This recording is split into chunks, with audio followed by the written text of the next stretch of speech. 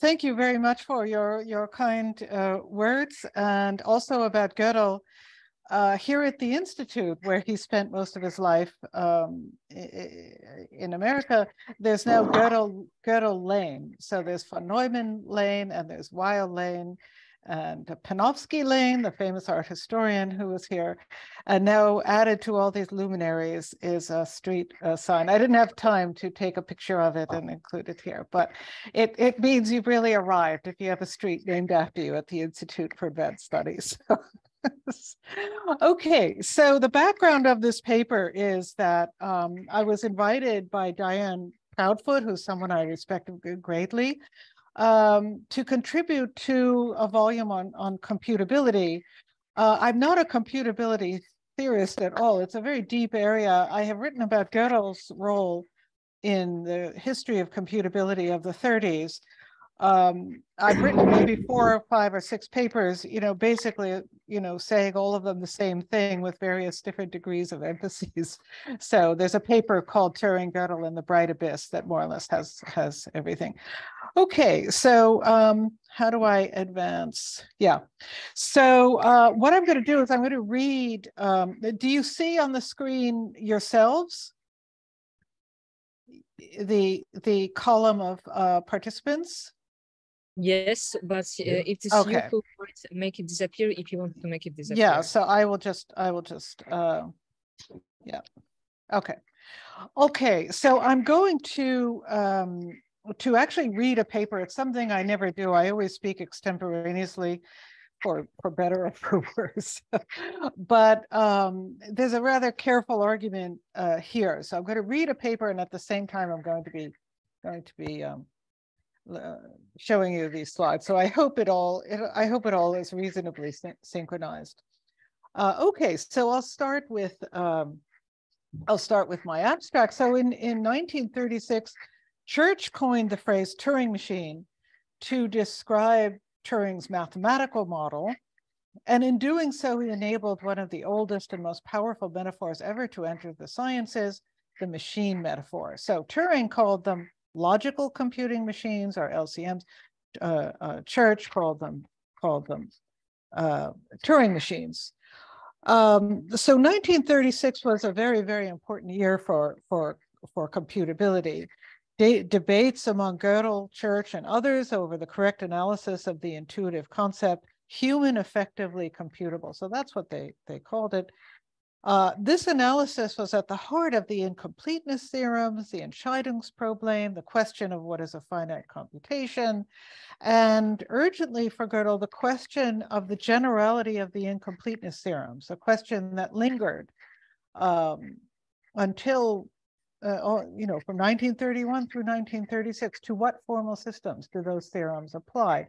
Now, if you recognize the title of Gödel's paper, it refers to related systems. But what related systems? Okay, so all of this was definitively set to rest with the appearance of the Turing machine. Gödel especially was emphatically convinced by the adequacy of Turing's model. And by the adequacy or the adequacy problem, I mean the problem of faithfully capturing the intuitive notion of computability, what a person can compute. So he had, the period 1931 to 1936, many different systems emerged. None of them prior to Turing's model was judged to be adequate by Gödel. Even his own system, the class of Herbrand-Gödel recursive functions. And I think this feeling was widespread at the time. So the mathematical facts are known, the principles are written about that history. I mean, people like Rosser, Church, many have written histories of the period. Searle has written, sorry, not Searle, Soar, Robert Soar, has written some beautiful histories, not to mention, of course, Martin Davis, Wilfred Sieg. So we know the mathematical facts, but The question I want to explore here is, do the mathematical facts really exhaust what there is to be said about the thinking of the so-called confluence of ideas in 1936? This is Gandhi's phrase for the events of 1936 that I will describe. His paper is called The Confluence of Ideas. In 1936, to me, it's one of the most beautiful papers on in foundations, full stop, but certainly in this area of computability. Okay, so is there something to be said, and from the direction of cultural influence? So Gödel's assimilation of Turing's work occurred during a period of high modernism, and within modernism, a high point of technological optimism. And what Carolyn Jones in her book called The Machine in the Studio, Machine in the Studio refers to as the technological sublime. So I will tell you what she means by the technological sublime. And indeed, there are some very tantalizing parallels between what happened in the foundations of mathematics of the period and developments within modernist culture of the first half of the 20th century, a culture whose icon, if it could be thought of having one, is surely the machine. So I'll argue for a cultural role in Gödel's and by extension, the larger logical community's absorption of Turing's 1936 model. The distinction I'm going to make use of is one that Jones lays out in her book between the iconic and the performative aspects of the technological sublime, a distinction operating within late modernist art, according to Jones, but serving the history of computability equally well. So what I want to say is that the iconic and the performative modes within this concept of the technological sublime operate not only within art, they're also threaded into logic. So this raises immediately the problem of influence, right? The problem of whether it really exists or not between art and mathematics. And here I'm interested in the writings of the modernist critic Clement Greenberg, for whom influence, if not even convergence, was a given. So here, from his essay called Modernism, he's talking about the profound degree to which modernist art belongs to the same specific cultural tendency as modern science. So I'm going to talk a little bit more about what he means by this shared cultural tendency. Now, this issue, as Anna said, is a very difficult one. I mean, people have talked about parallelism for example, Cubism is often brought up in these kind of informal discussions around the incompleteness theorems and so on. So incompleteness being responsible for inaugurating mathematics' own kind of modernism, if you like, marked by the splitting of mathematical truth from mathematical proof and by the rise of formalism, nominalism, and other anti-realist and relativist ideologies. A modernism that is still with us, so the modernism within foundations, is still with us, arguably, unlike the case of modernism in art, which is thought to have come to an end, at least in America, sometime in the 60s. And this is, I mean, it's interesting when you have different fields, they have their own set of problems, holy grail problems, if you like. And in art history, the problem of why did modernism end? That's a much discussed problem for them. So it's difficult to speak of the influence of culture on the sciences. There seems to be very little in the way of language for this kind of criticism. And I have to mention Andy here. I think in the development of this kind of criticism, Andy has really been a pioneer.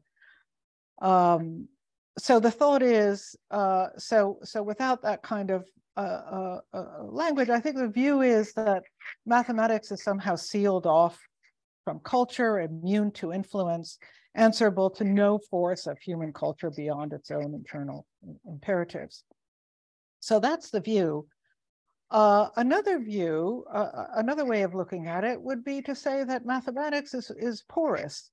So alive and reactive to shifts in the larger culture, if it's not even in a state of symbiosis with culture.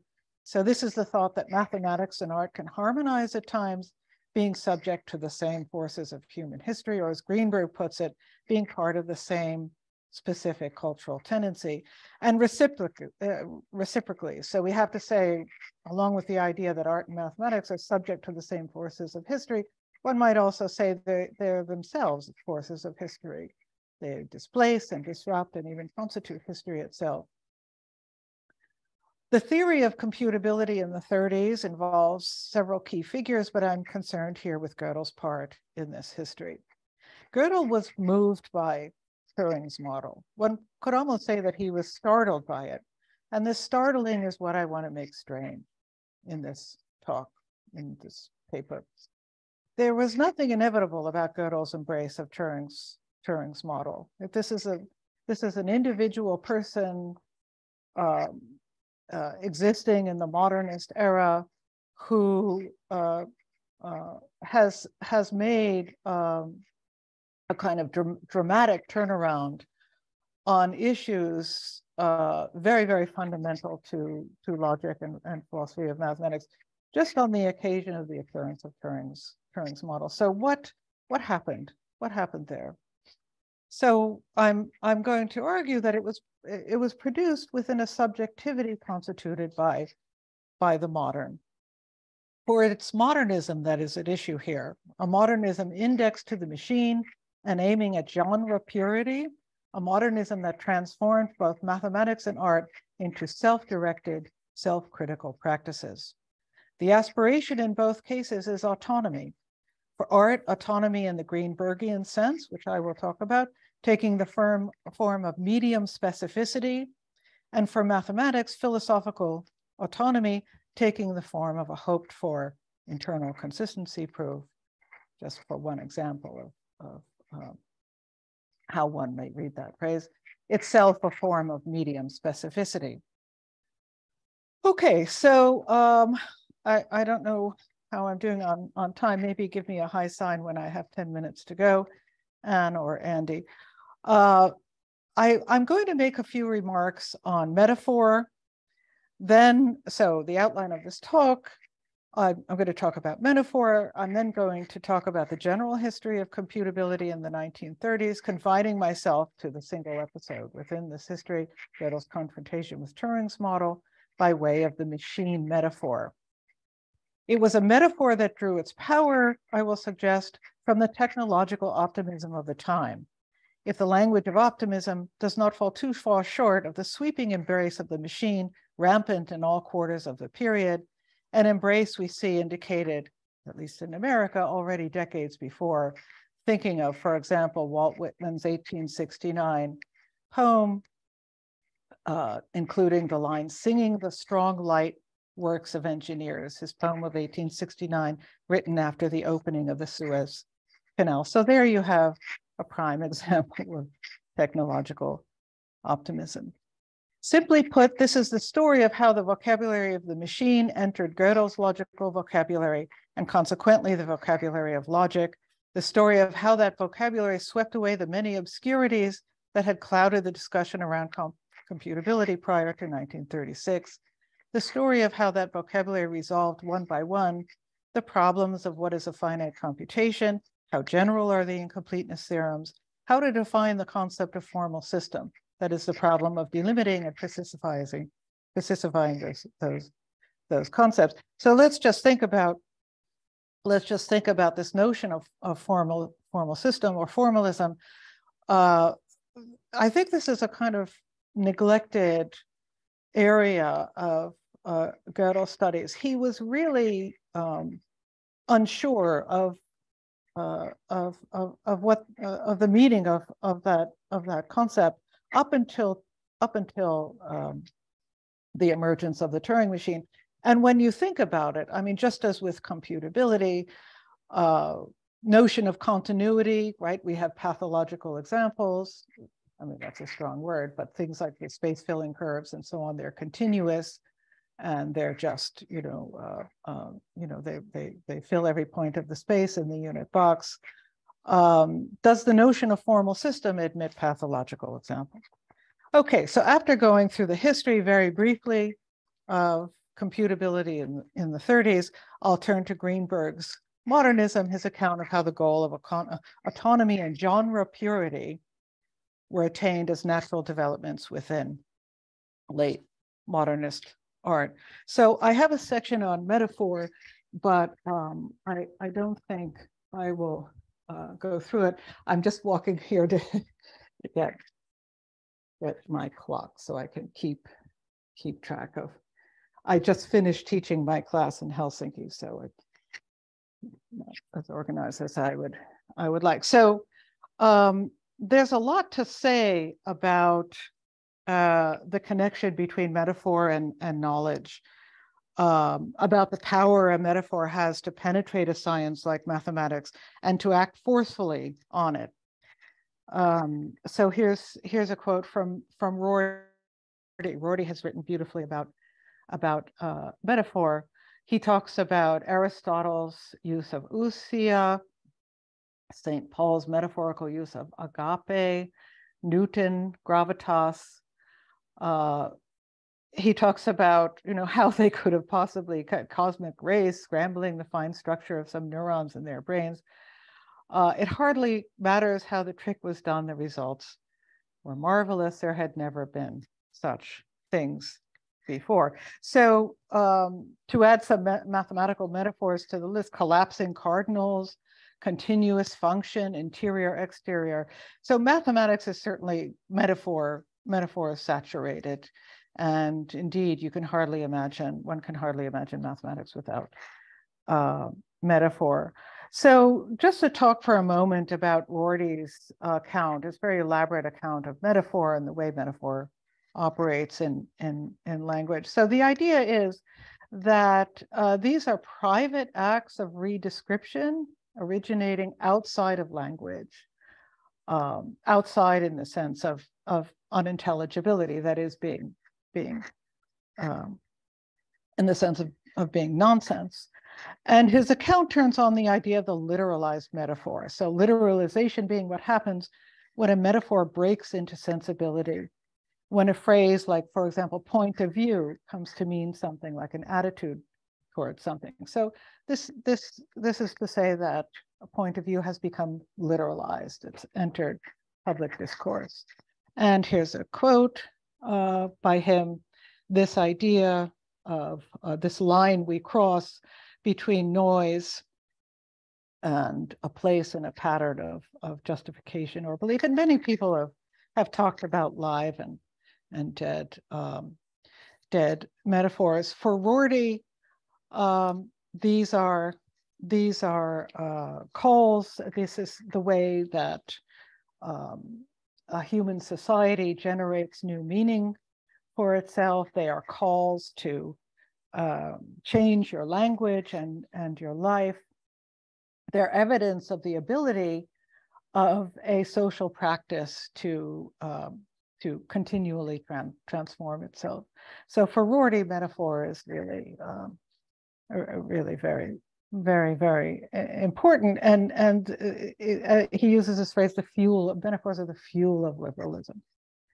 Robert Frost, interesting, the poet, called metaphor all of thinking. So he's an interesting fellow traveler here. So in this Amherst College address in 1931, he says, without metaphor, we are not safe in our science, we are not safe in history. Ricoeur, of course, has written eloquently on metaphor, and even Quine recognized the importance of metaphor for science and philosophy. So my concern here is with the machine metaphor, which is very old, going back to the classical period and returning in renewed forms ever since. In the 17th century, Descartes famously assimilated the body to a machine in the Discourse on Method. And in the 20th century, the Italian futurist, really deplorable machine rhetoric. So Marinetti in the manifesto, Futurist Manifesto, and in his letters, and he talks about war as something to be enjoyed as a grand theater of the machine and so on. This gives rise to a new artistic genre, the genre of futurism. So this is assimilating the body to a machine. Oh, here's the Quine quote if anyone is interested. And reciprocally, so there are reciprocal metaphors in play here. So to speak of the machine as a body or as possessing a body or as having bodily agency, this is now more than a way of speaking. This has colonized vast areas of society, well beyond fields like philosophy of mind, with the human mind being like the site of software and so on. The discussion is the mind a Turing machine and so on. So there's of course a lot to say about this, and a lot of ink has been spilled on this. However, it's Gödel's use of the machine metaphor, the way he used the metaphor within logic, which I want to talk about. So the language of the machine enters Gödel's logical vocabulary in the first sentence of his 1931 paper on the incompleteness theorems. He was among the first to suggest the problem of isolating the concept, that is, beginning with a pre-theoretic intuitive concept of computability and ending with a formal mathematical modeling thereof. As Gödel would realize almost immediately upon proving the incompleteness theorem, the question of their generality, that is, the question to which those formal systems, those theorems apply, was left unresolved in the 31 paper. And this is because the generality issue is tied to the availability of a precise and adequate notion of effective computability and, or if you like, finite procedure. Now, intuitive computability or effective computability, finite procedure, these are of course different notions. Gödel uses them as synonyms at times.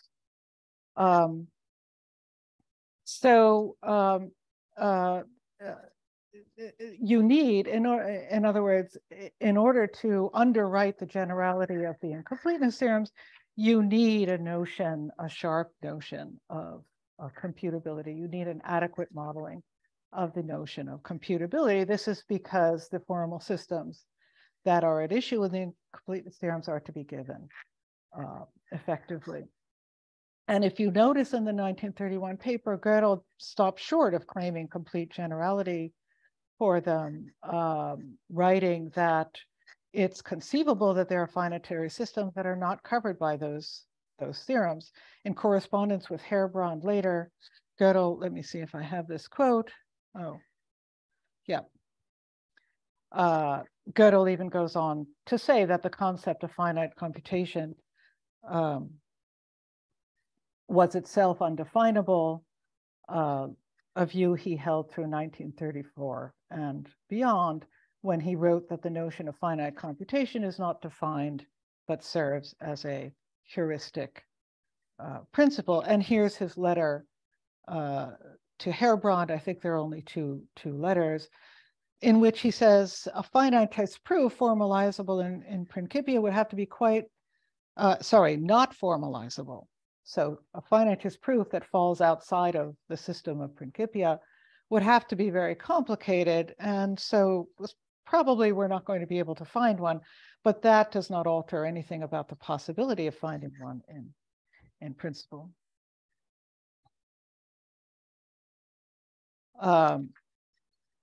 Of course, the period saw other developments. So in the 34 lectures, Gödel presents the Herbrand-Gödel recursive functions. There are, of course, many other developments. Church's development of the lambda calculus together with Kleene, the systems from the 1920s due to Emil Post, the Post systems. So you have in the 30s all these different persistifications of the notion of computability. They all can be easily shown to be equivalent. That is to say, they identify the same class of functions, but none of them is satisfactory as an adequate modeling of the intuitive notion. And there's a famous letter of Church, I think, to Kleene, when he suggests to Gödel to equate human computability, or this word effective refers to human, with lambda definability. Gödel finds this thoroughly unsatisfactory. Okay, so the word mechanical, again, in the 1934 lectures, this again modifies rules. So this falls well short of his later view, which identifies the whole formal system as a machine outright in 1936. So this is the post-Turing development that I want to talk about. So up until 1936, it's the rules that are somehow thought to be machine-like, or this is what is written. After 1936, the entire deductive apparatus is likened to a machine. Now, it's worth mentioning that a machine or protocol-like notion of formal system would have been known to Tarski. So this is apparently Hodges has written, and I can give you the reference, just on the basis of the Polish terminology, that deductive theory would have been thought of by somebody like Tarski as something to be performed. So as Hodges puts it, Tarski's view was that a deductive theory is a kind of activity. So here you see we're getting closer to this idea of a deductive theory as a machine. Gödel's later 1965 letter to Kreisel, again, talking about the generality issue. This begins to be plausible in 1935, but I was completely convinced only by Turing's model. So in 1936, as we all know, Turing gave a self-standing analysis of informal human effective computability and used it to solve the Entscheidungsproblem, as Church had solved it just prior, though with a conceptually different proof. Turing's analysis was exact but informal, defining the concept of human effectively computable by means of an apparatus, quote unquote, consisting of a tape scanned by a reader with a set of simple instructions adjoined. So the analysis consists of, first, a conceptual analysis of human effective computation, and second, a mathematical modeling of the concept consisting of rules given by a set of quintuples. That is, the machine is a set of quintuples. It's a mathematical object. It's not a physical object. And in fact, you would not want to build a Turing machine, as it turns out. Turing's construction was homemade, homespun, and eminently workable, and the reaction to it among Princeton logicians was explosively positive. As Kleene would write in 1981, let me see if I have this on the slide, Turing's computability is intrinsically persuasive, but lambda definability is not, and general recursiveness scarcely so. It's also Gödel at the time being not at all persuaded. A postscript that Gödel appends to so let's just take a look at Gödel's response. There are also contemporary references, but he wrote later on. By the way, he talks to Hao Wang. This is about this idea that in the context of his so-called conversion to phenomenology, that the Turing analysis of computability was really the only fully worked out phenomenological analysis.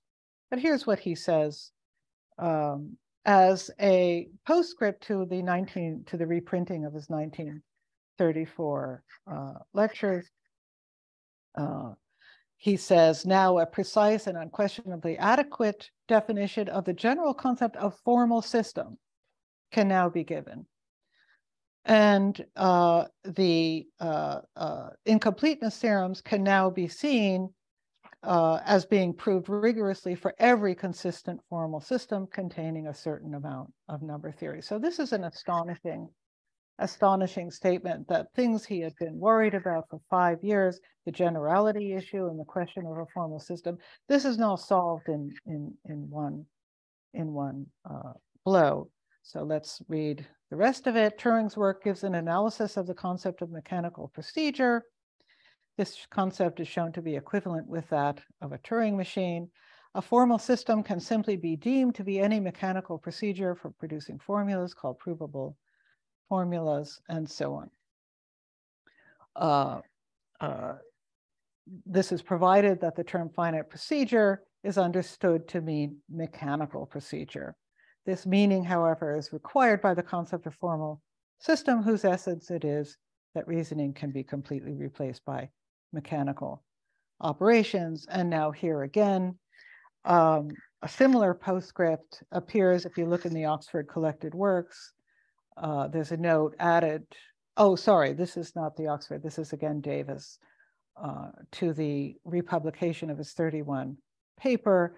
And he again talks about the generality issue. So there you see the phrase every formal system.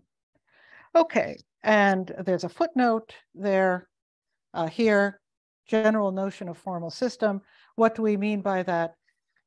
He says, in my opinion, the term formal system or formalism should never be used for anything but this notion. Gödel would later say to Hao Wang, for his the discussion between Gödel and Hao Wang on computability is mainly in From Mathematics to Philosophy, is the very first volume of books that Wang wrote. And here he talks, he makes again this very, very strong statement. It's absolutely impossible that anyone who understands the question, that is, or the problem, find an adequate modeling of the intuitive computability, and knows Turing's definition should decide for a different concept. So for Gödel, the Turing machine was not just another in the list of acceptable notions of computability. It was in some sense the grounding of all of them. So in some sense, and here I'm quoting myself from my Abyss paper, that the Turing machine was as seamless a fit of the raw and the cooked as ever there was in mathematics. For computability, the Turing machine was the beating heart. And this is where most accounts of the story, at least insofar as Gödel is involved in it. He starts working on set theory in 1934. He comes up with the consistency of the CH, the continuum hypothesis, in 1937. But he does kind of depart the area. He will make, of course, remarks about this issue of whether the mind is a Turing machine and so on, but he will not work in computability per se again.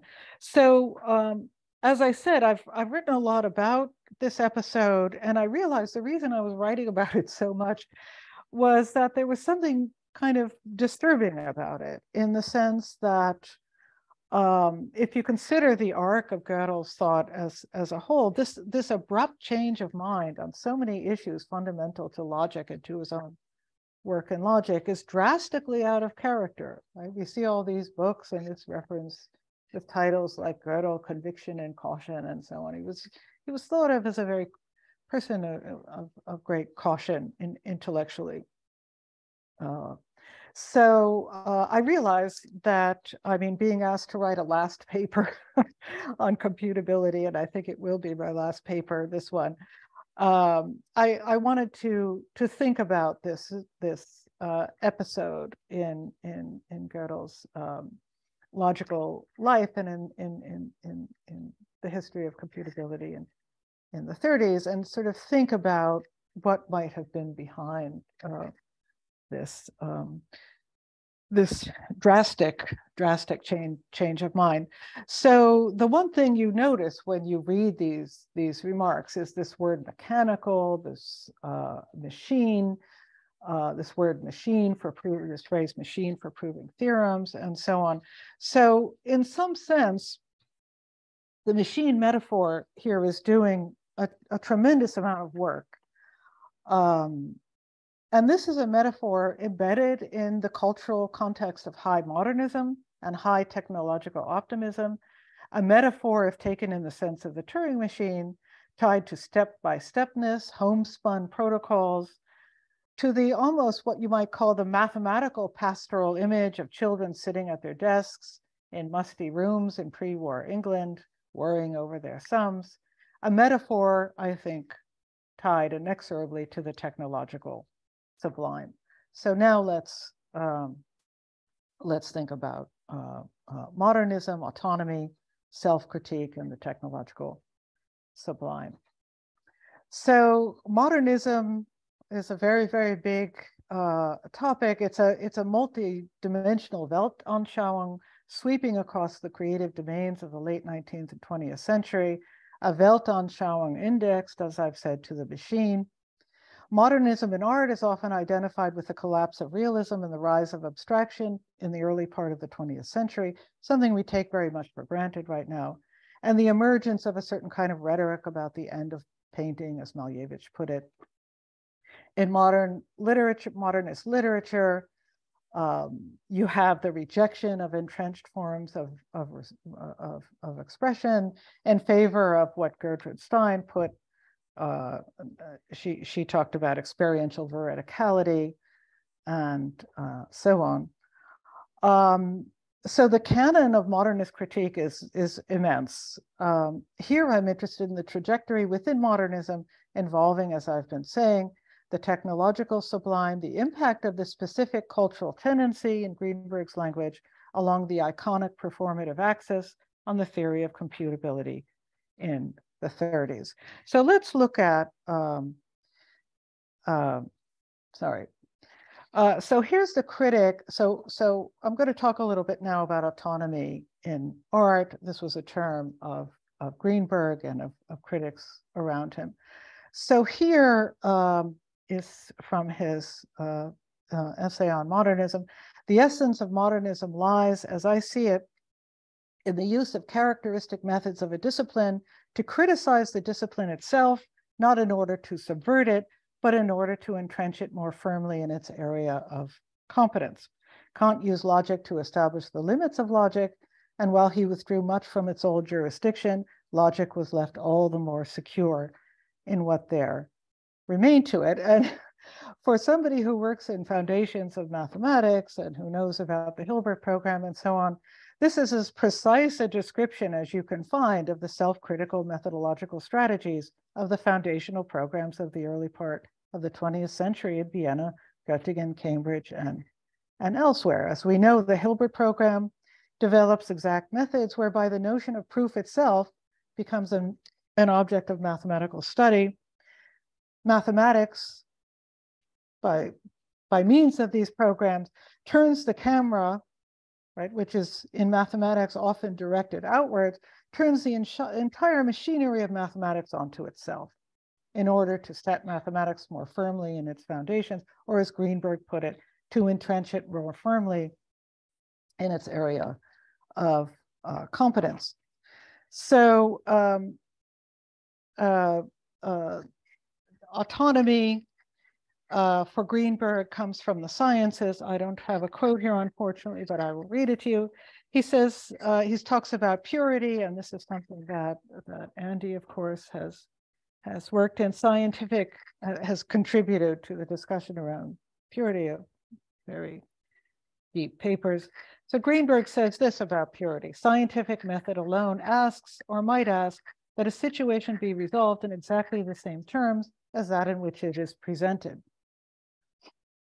Okay, so what does autonomy in painting look like? Well, this, according to Greenberg, seeps into painting in the 1940s, in the late modernist era. And the idea was that the artwork was to reach the viewer through eyesight alone. And this is the title of an earlier book of Jones on Greenberg. The idea was to transform the viewer into a purely optical subject. So this phrase, the optical subject. Flatness and frontality are key words here. And where Mondrian is criticized for creating form scenarios, so Greenberg sees this as a kind of story about form, right? Instead of actually conveying form itself. Someone like Pollock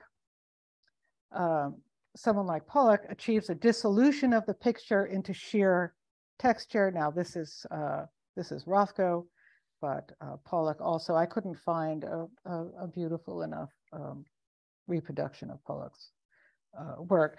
So entering the body through eyesight alone. So this is autonomy in painting. The idea that, I mean, whereas in the 19th century, we look at a painting of Monet of, you know, some ocean scene or something like that, and it reminds us perhaps of our previous, all that the viewer is a viewer drawing on their memory, drawing on concepts having to do with, you know, their physical appearance of heat and water and so on. Here, the idea is to transform the viewer into a purely optical subject. For autonomy in mathematics, so this is more or less at the same time.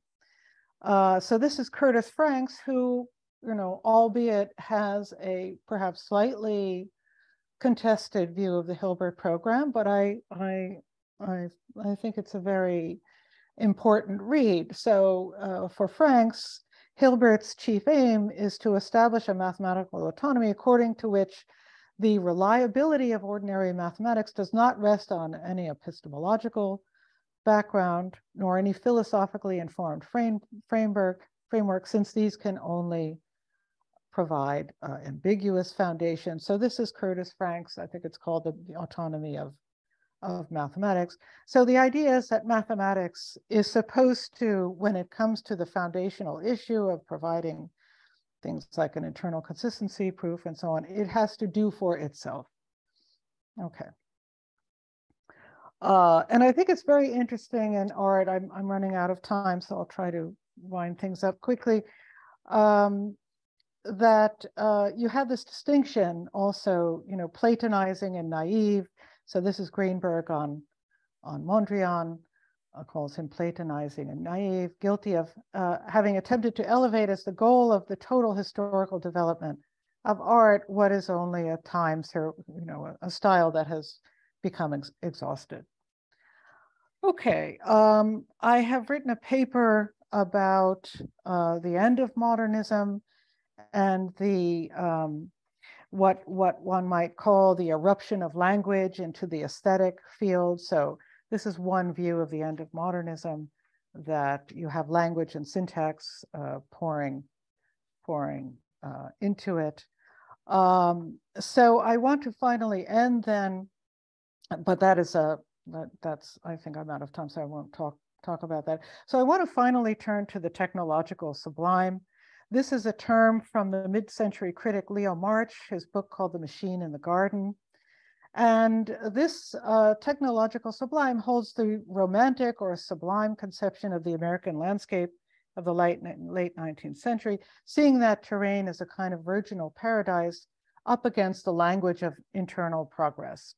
So the book is called The Machine in the Garden, and this is meant to mark the conflict between technology and pastoralism. The conflict, Marx has his own story that it's masking the real problems of industrial civilization. So he calls this complex hybrid of the technological progressivism and the pastoral ideal the rhetoric of the technological sublime.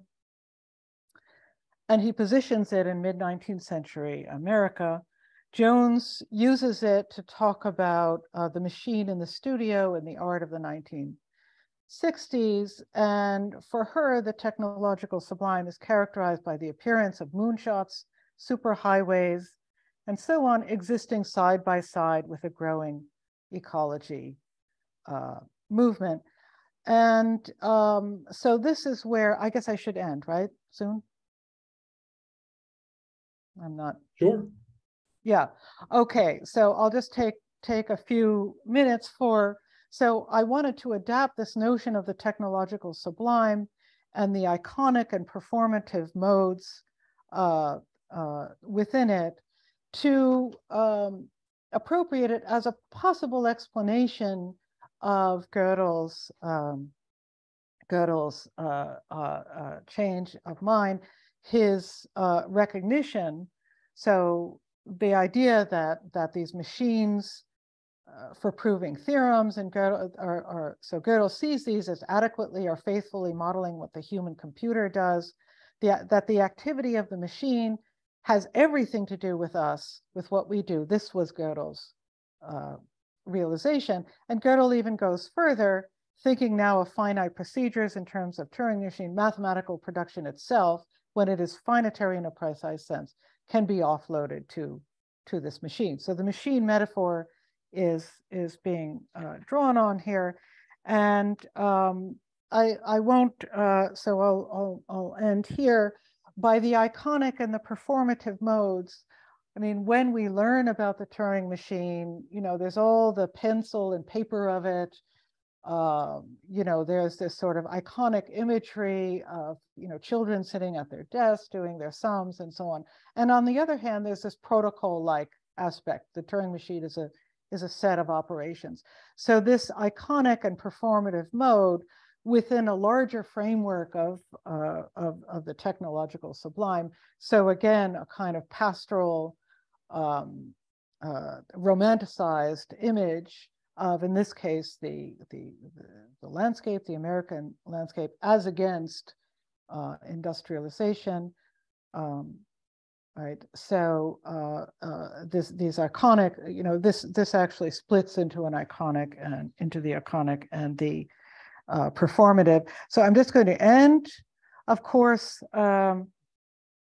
technological optimism is something that with modernism itself, at least in art, this is something that we have moved past. So I will just remind you of Hannah Arendt. This is 1946, talks about advancements in automation enabled by the Industrial Revolution could result in the deadliest, most sterile passivity history has ever known. So we are a long way from the technological optimism of the 30s. Thank you. You've been very patient. Sorry I've gone on so long. And this is very much a work in progress. So well, I had a question, so why don't I see if that works. So the question I wanted to ask is, in your Greenberg quote, you talked about this idea of a subject using its characteristic methods to criticize itself. And I wondered, it was pretty clear that you had in mind logic there as a means of doing this for mathematics, but first of all, I didn't really see how that could understand or be applied to the arts themselves, and in particular, not so much to the discursive arts like literature, but rather to the visual arts or even to music. So that would be the first thing I wanted to know a little bit more about, which I'm sure that's clear if you've read Greenberg. But then the second idea I wanted to ask about, so I'll let you, well, you go ahead and respond to that, and then I'll say my second thing. So the sort of, I mean, painting with a broad brush, we have, you know, with the emergence of the foundational programs, starting with Frege, I mean, one could argue that they start well before. Mathematics enters into this kind of self-critical mode, right? We use, I mean, this has a very complete form in Hilbert with proof theory, right? So the idea is we turn mathematical methods, we use mathematical methods to study our proofs, to study mathematics itself. So this is what I meant by, and the parallelism here is in the Greenberg analysis. I mean, he sees this kind of self-criticism of a practice, this kind of self-critical mode in the case of painting. He sees this as the essence of modernism. Now, I think the problem with this kind of criticism and the difficulty of it is that you know, people want a mechanism. They want they want more, right? I mean, you know, sure, these things are happening at the same time, but you know, what other reason is there to think that they have anything to do with each other? And yeah, that's the difficulty. So I'm not claiming a mechanism here. I'm just simply pointing out that both art and mathematics enter in very specific ways, enter into the self-critical mode or self-reflective mode. With Hilbert, you can think of all foundational programs like this, but certainly with Hilbert, the development of proof theory, and in modernism, this story that Greenberg tells about, something very, very important, and that is the suppression of realism and representationalism in painting, and the onset of abstraction, which reaches a kind of apotheosis and a position of autonomy and purity in the 1940s and 1950s, when these works are, even entering the body on the basis of, and this was the catchphrase, eyesight alone, right? So the viewer becomes not a historicized viewer or a viewer, who is moved emotionally by, memory or something like that, becomes a viewer affected by color, texture, flatness, and that. This was Greenberg's point of view.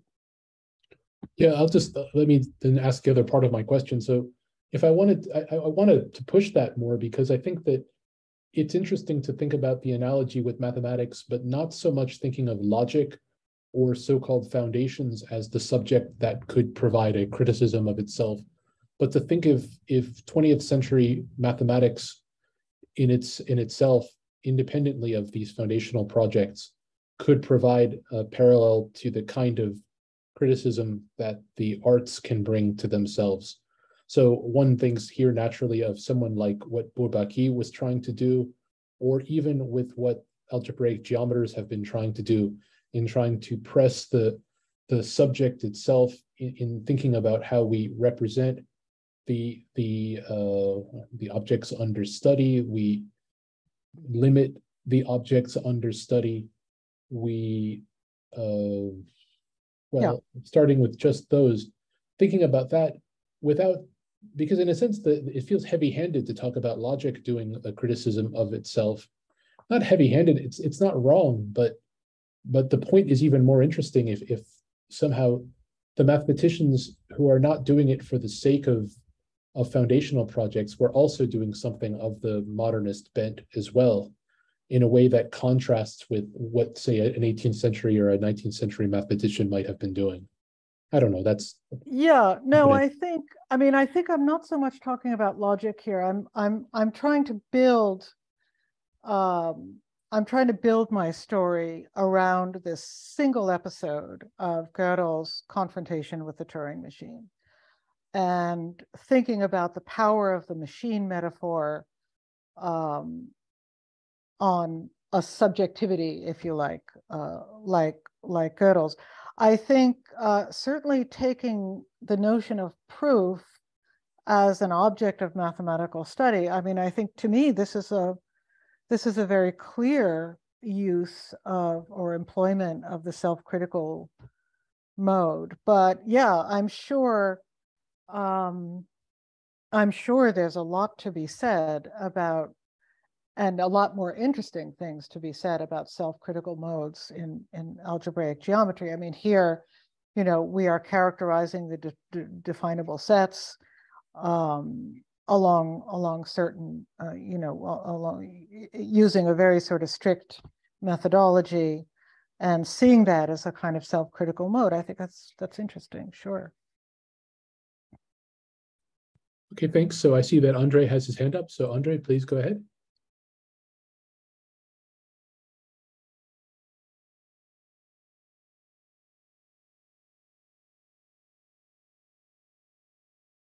I cannot hear Andre. No, I can't hear you, Andre. I think Andre is muted.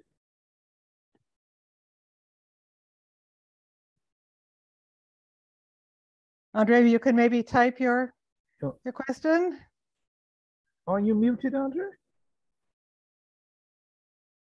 He seems. Says that he is not muted, but we cannot hear him. Yeah. And I have to say, so as I say, this is the first time I've ever read a paper, I think, in a talk or on Zoom. So you know, I had to struggle with skipping over sections and so on. And this is a very, you know, this is a very experimental paper. It's something I've been thinking about for a long time, but you know, certainly very open. As I said, you know, this issue of mechanism, you know, how exactly does that happen?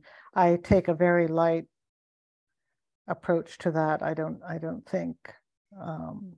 I mean, for me, the parallelism is enough, really.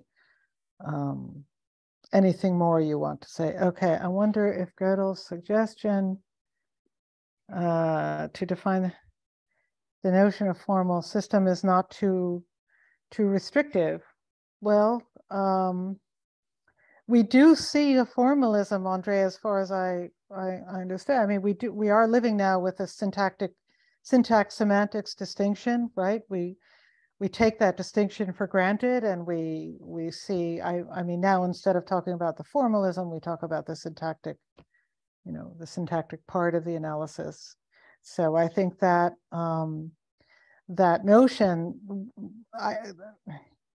yeah, I mean, using the Turing machine is very criticized nowadays. I mean, it's resource insensitive.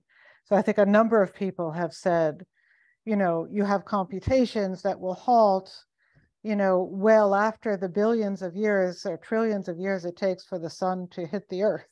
So in what way is this some kind of adequate modeling? There's no attention paid to resource. Okay, I see Sebastian Gandon has a question. Hello. Yes. Hi, Seb.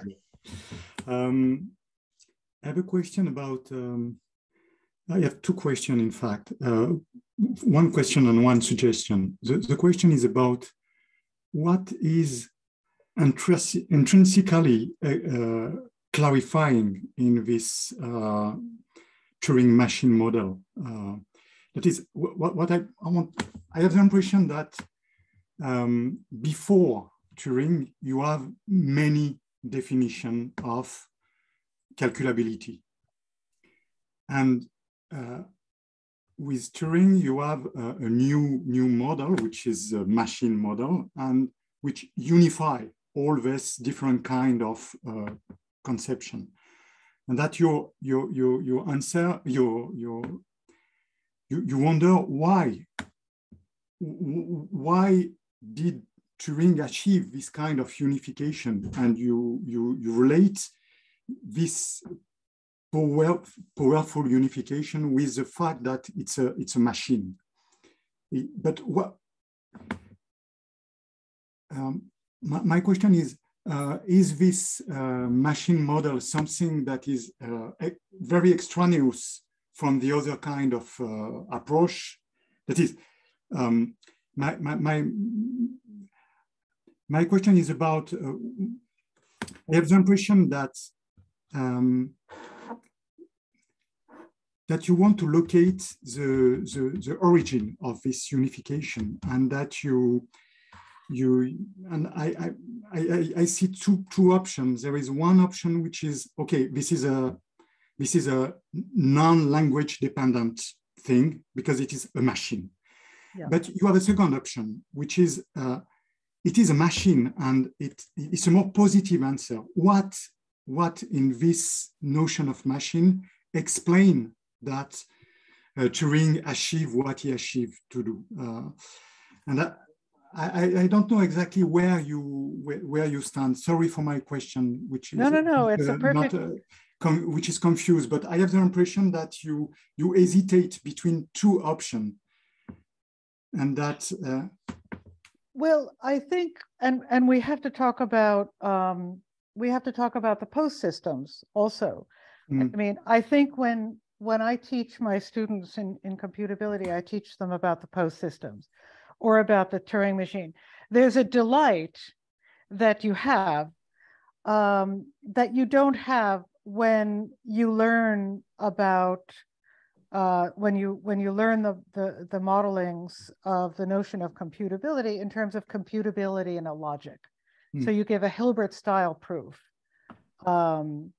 right? So the idea is whenever you have a function like the exponential function, 2 to the x equals y means that there's a formal theory, and you can prove within that theory the formal analog of that statement. And so in the 1930s, and this is something that I've written about a lot, this idea that there's a split between, I mean, the first notion of computability that was written in, I mean, one of the first Church's lambda calculus done logically was inconsistent, right? So, and I think the whole notion of computability in a logic is kind of circular, right? Because you say a function is computable in a logic, not just any logic, a logic whose proof predicate is given effectively. Okay, well, you need to analyze the notion of effectivity that you're attaching to that formal system. You need a further formal system in order to understand that notion, and you're just involved in this infinite. So I think the logical conception, which, you know, Kripke wrote about one of his last papers, the logical conception is very problematic. So what you have in the 30s with Church and others, they start to develop this algorithmic conception of computability based on, you know, iteration and application of certain rules and so on. And the Turing machine is a kind of beautiful formulation of that. So I think this sort of joy of the thing is undoubtedly there. And I think the Turing machine is sort of surrounded. I mean, when you look at the iconography of it, you know, it's always, you always see pencil and paper and reference to children and so on, and what I call this kind of mathematical pastoral. Not to mention, of course, I mean, the whole reason, I mean, look at what we have today, automatic theorem proving. You know, why are we doing that? Because we think that there might be proofs that are so difficult that will, you know, involve, you know, checking of many cases that we'll never be able to find them. But if the machine does it, it's going to be right. So, you know, machines are very, very reliable. If we can offload, and this is, of course, a big conversation, but, you know, how much of mathematics are we supposed to be offloading to these machines, and is the whole thing even possible? So, again, I think the Turing machine is undoubtedly appealing. I mean, just what it is, but it's also what I'm trying to sketch is the kind of broader cultural context of modernism and this idea of the machine metaphor, right?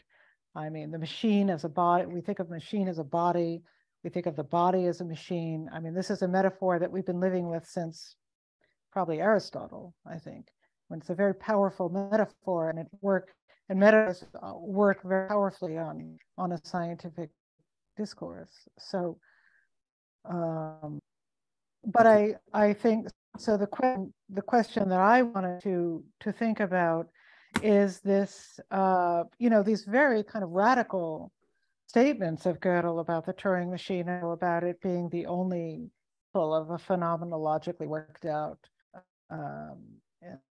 notion. You know, this was very characteristic of him, to have such a drastic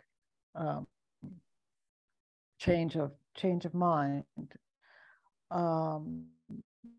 Started to think about technological optimism, and found Carolyn Jones's work. Okay, thank you. I don't know if that helps. Thanks. Okay, how do the yeah. So the problem of cultural influence. I realized as I was that I called this talk the problem of cultural influence, but actually I'm talking more about this idea of symbiosis or harmonization, right? I mean, if you look at the art critical literature on modernism, there's this very powerful, it's indexed in a very powerful way to the machine. so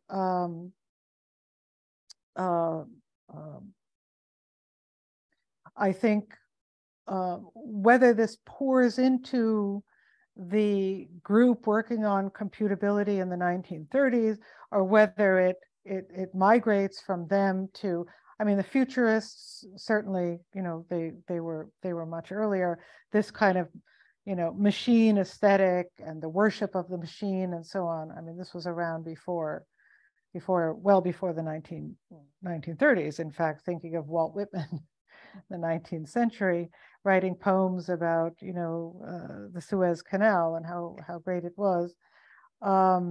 So I think that, so you ask, how did the achievements of Gödel in turn contribute or modify or change notion of autonomy and thereby our understanding of modernism? I think that what you see, I'm not sure that Greenberg knew about the Hilbert program, that's a question, or knew about the foundational programs. Certainly the artists of the 1960s, they know all about self-reference and Gödel's theorem and so on, and they draw on those concepts in their work. So I think that's a very big question. Just a question about autonomy.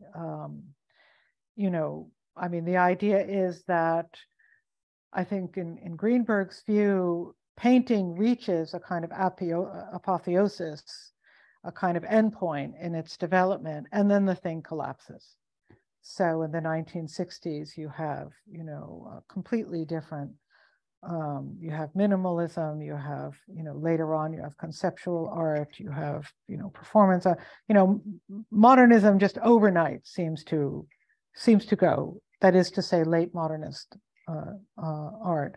So somehow there's some kind of trajectory of collapse, which is built into autonomy. I think autonomy in mathematics, I mean, if you look at the proof theorists, they would say that, you know, their picture of mathematics as, you know, or as the sort of correct way to go in terms of a foundational system, just getting rid of syntax altogether, semantics, the elimination of syntax, I think that is a position that can be described in terms, in the language of autonomy, for sure. That's the best I can do with your question. Timur, I think we corresponded, right, about the Entscheidungsproblem and so on. Yes, thank you very much for your answer, and yeah, well, it's illuminating for me. Thank you very much, and yes, we did correspond. Yeah, yeah. That's yeah. One nice thing about Zoom is that you can actually, you make a lot of new friends. But as I say, this is very, you know, this is very much a kind of last paper of mine on computability. I was very fascinated by Gödel's 1946 Princeton Bicentennial Lecture, and it's kind of drove me back to where he talks about computability as being kind of perfectly worked out answer to the adequacy question for computability, and then says we should do the same thing. We should do what Turing did for computability for provability and definability. And so that's something I've been working on a lot, the sort of implementation of that suggestion. But part of the story is certainly the computability story in the 30s and why Gödel, or at least, you know, how is it? Now you can say, you know, this was rather convenient to say, well, now we know what a finite procedure is, we know what a formal system is, and he made this famous remark to somebody, jetzt Mengenlehre, now it's time for set theory. So you know, if you're uncharitable, you can say, well, he just didn't want to think about these things anymore, instead of seeing this as a kind of grand solution.